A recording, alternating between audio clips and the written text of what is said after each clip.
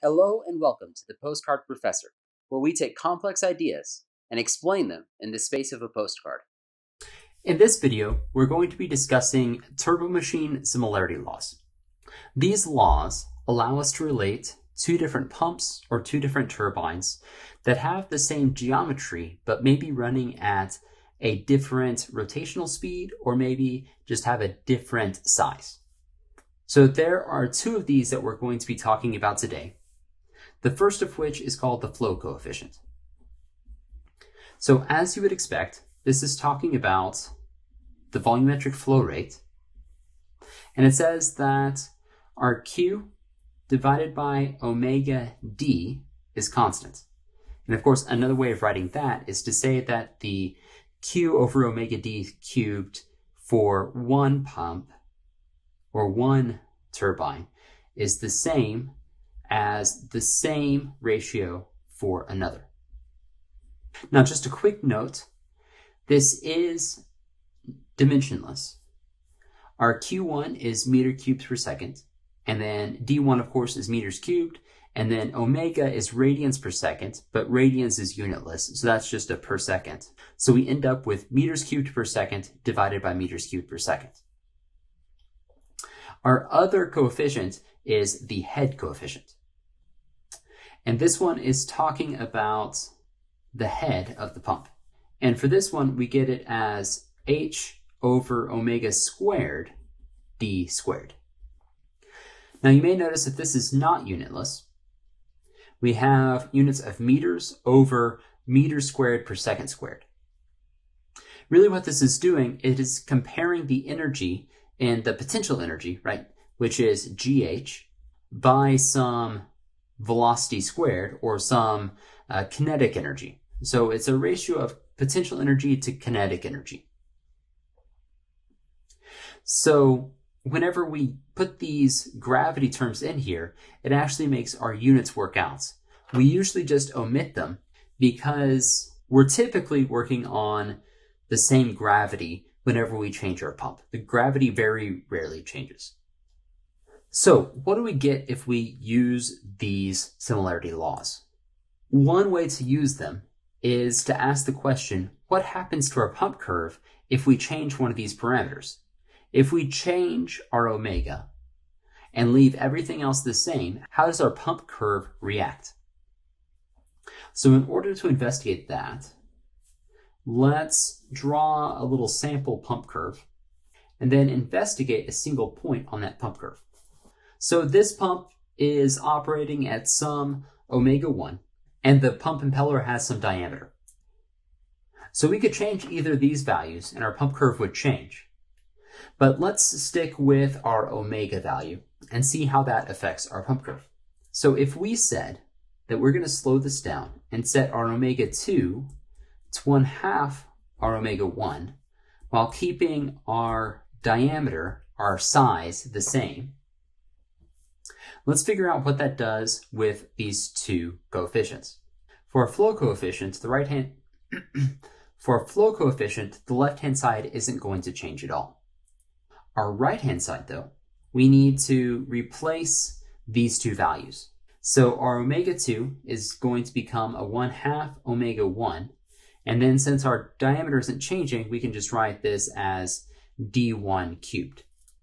Okay, so simplifying this, these values here are exactly the same on both sides, so we can just cancel them out. And our result from that, after moving the 1/2 to the left-hand side, is that our Q2 is 1/2 of our original Q. So if we drop the line down to find out where our current Q value was, our new Q would be half that. Okay, now let's do the same thing for the head coefficient. Again, the left-hand side is going to stay just as it is, and then we need to replace everything for the right-hand side. We're trying to find H2, and then we end up with 1/2 omega 1, that entire thing squared, multiplied by D1 squared, which again isn't changing. So again, this is going to go away with our omegas, and then our D1s are going to go away as well. And this time, after squaring this half and moving it to the left-hand side, we say that our H2 is 1/4 of H1. So to find this value, we come over and see what our current head is, and then we can't half it, we actually have to cut it in 1/4. So this is our original head for this point, and then for our new point, our head is 1/4 of the original.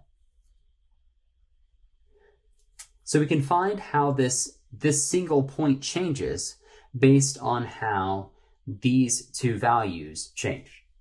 So this point is going to move down and to the left.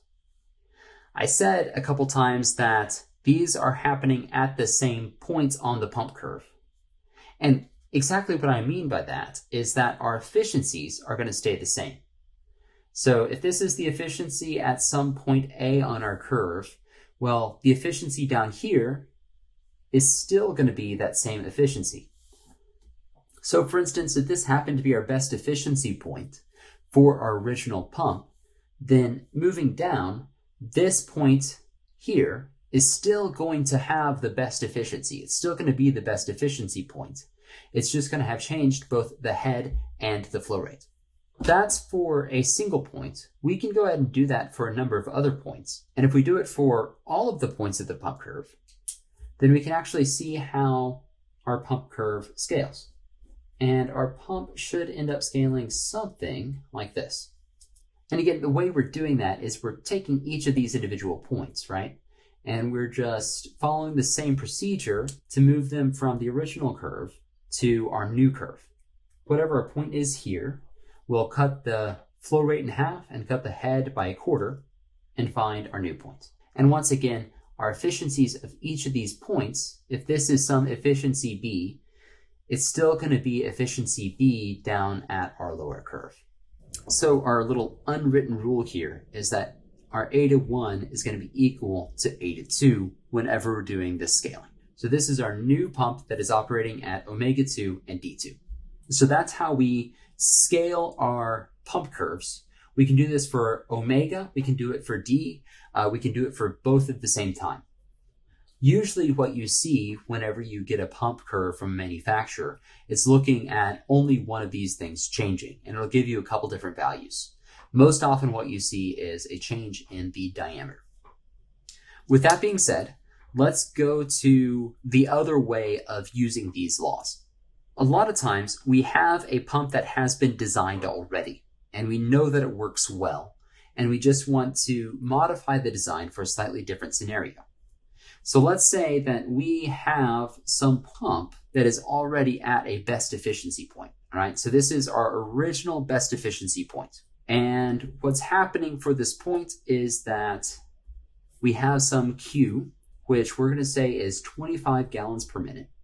We have some head, which is 10 feet. And then we know that the pump is running at an angular rate of 2,500 rotations per minute. And our diameter for this pump is 5 inches. What's happening here is that we are going to want to maintain the best efficiency point, but our situation is changing. And what we're going to try and do is double our flow rate. So our new flow rate is going to be 50 gallons per minute instead of just the original 25. And we want our head to stay exactly the same. And of course, our aim here is that we're at the same point on the pump curve, meaning that we're following our similarity laws, so that we're still at that best efficiency point. Okay, so how do we go about doing this? We're going to write out our flow coefficient and our head coefficient. And we're going to do the same thing we did before, where we go ahead and substitute the things that we know, right? So our Q2 is exactly equal to twice Q1. So we can say that this is just 2 times Q1, but we don't know what our omega 2 and D2 are. So we have to leave those as is. And then of course, we also need our head coefficient. So for our head coefficient, our head is the same, but again, we don't know what the new omega and D are, so we have to leave those as is. All right, so just starting out, we can cancel out this Q1, and we can cancel out the H1, And then what we're going to do is just try and solve each of these for the ratio. We could plug in all these values, but our units are going to be really weird. And we're going to end up with a lot of just numbers that we have to deal with. And it's going to be a lot easier for us if we go ahead and leave them in terms of ratios. By moving this omega 1 to the right-hand side, we can say that omega 1 over omega 2 multiplied by that 2 is going to be equal to d2 over d1 cubed. Doing the same thing for head, isolating these ratios, we end up with omega 1 over omega 2 squared is equal to d2 over d1 squared. And of course, we can just take the square root of both sides and just get rid of those squared terms. So now what we'll do is go ahead and take this equation and make the substitution for our omega ratio over on the flow rate equation. d2 over d1 times 2, right? That's our substitution here, is going to be equal to d2 over d1 cubed. Then getting rid of this ratio means that we have a squared instead of a cubed. And then it's very easy just to take the square roots of both sides. So from this, we end up with d2 over d1 is equal to the square root of 2, or d2 is equal to square root of 2 times d1.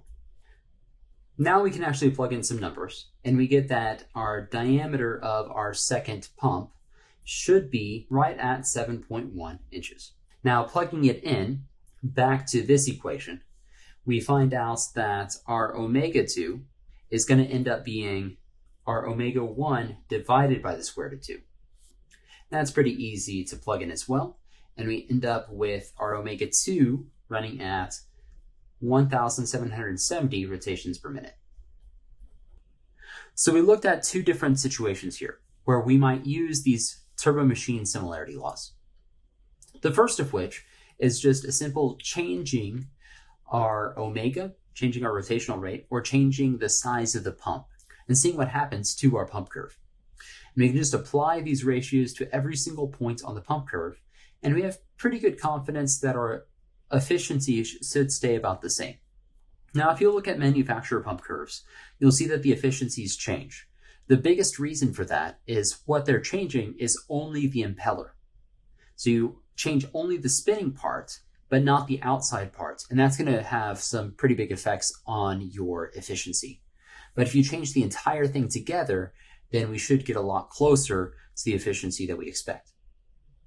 The other thing that we can use these laws for is by taking an existing design and modifying it to change exactly what our operating parameters are without sacrificing our good design. We're still going to be at our best efficiency point, just we're going to be operating under different conditions. So in this case, we doubled our flow rate without changing anything else, and we found that we had to increase our diameter and decrease our rotational rate to maintain that good efficiency that we had to start with. So I hope you enjoyed this episode and that you learned something new.